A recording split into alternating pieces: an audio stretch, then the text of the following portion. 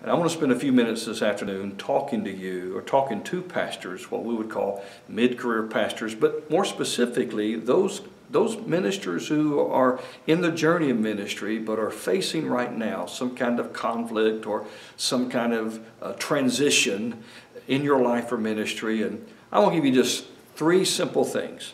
Number one, the thing I'd begin with is just sometimes when you've been doing this ministry thing for a while, and especially when you're facing some uncomfortable situation or you're fixing to transition to some area of ministry or something about your future's about to change and it's a little unsettling, I think one of the things that helps me the most, and I would suggest to you, is you need to remember why you began this ministry journey. Remember why you said yes to that sense of internal call of the Holy Spirit on your life.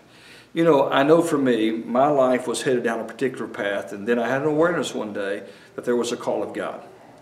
And then after I responded to that call and been in this journey of ministry for a while, I had this aha moment that the ministry had not looked like exactly what I thought it would. And where you are in ministry or what you've dealt with may not be exactly what you had envisioned. The starting point for the journey was there was a sense of divine call.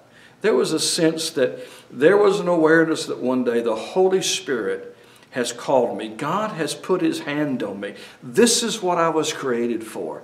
And so I think sometimes we just need to kind of take a moment and pause and remember why we even began the journey of ministry.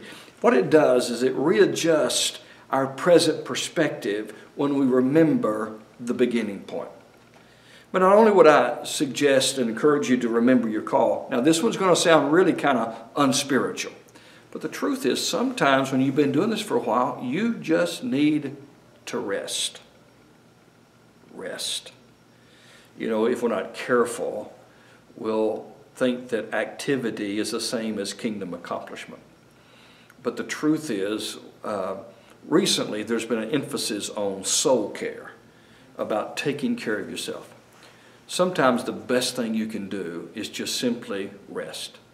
Take a break from all that you're engaged in and rest. Rest physically, rest mentally, rest spiritually, whatever that looks like for you.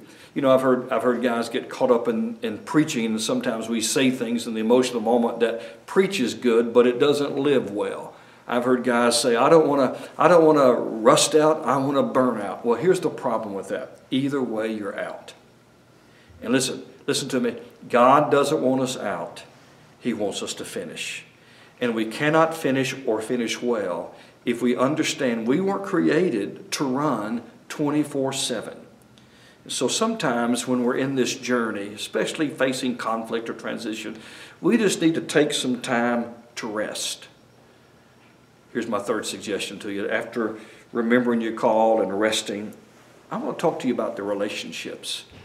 Now, the challenge I'm going to have in this is that I don't sound like I'm doing a teaching session to you, but I really do believe that regardless of where we are in the journey of our ministry and calling, there's some essential relationships. I'm going to do them real quick. Number one, you need models.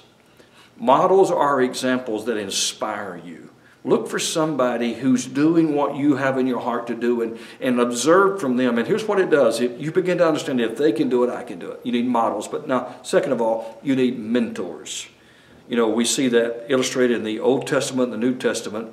Specifically, we think probably about Paul and Timothy.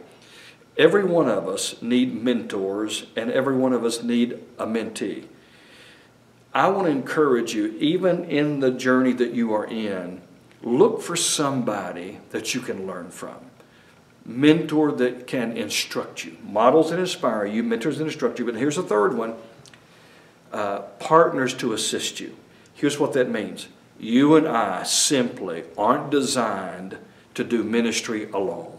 As a matter of fact, every biblical model of the church in the New Testament is a picture or a model of interconnectivity, interdependence. And so I want to encourage you to allow someone to partner with you, to share your ministry with. And then finally, the fourth relationship would be what I call friends. friends to support you, models to inspire you, mentors to instruct you, partners to assist you, and then friends who are just to support. Now I'm going to give you a real simple acronym for this.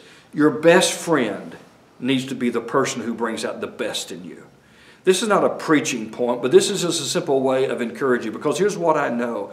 We are most greatly affected by our peer groups and relationships within our ministry context. And sometimes I need to maybe change the relationships of my life. And so I would encourage you to let the people who are closest to you be ones that bring out the best in you.